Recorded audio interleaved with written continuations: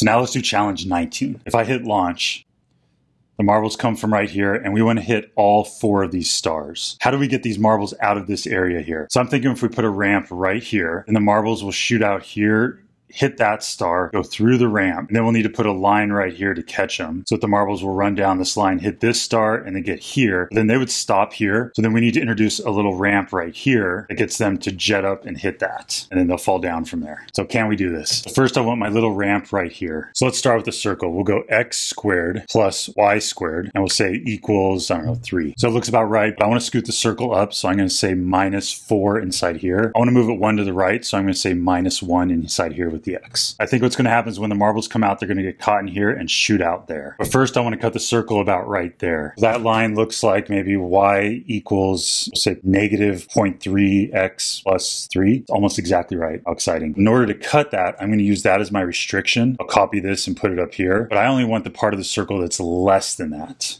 So now you can see what happened. I cut this circle everywhere below this line. And now if we hit launch, the marbles should go in there and shoot out. Perfect.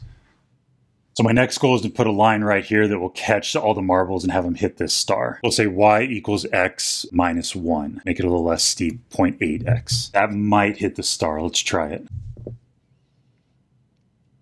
So that hits these 2 other stars. So now we only have this one last star. So I just need to put a ramp right here that will then kick the marbles up to there. We'll do another circle like we did, x squared plus y squared, and we'll say equals 3 again. And I need to bring it up 1. I think that'll do it. That looks about right. So I need to cut this circle, and it looks like it'll be perfect if I cut it at y less than 0. So squiggle marks, y is less than or equal to 0. That looks about right. So now the marble should come down here, hit this ramp, go up here, hit that star, hit that star, and then hit that star and fall down. So let's see how they do. Here they go. We got it. How exciting.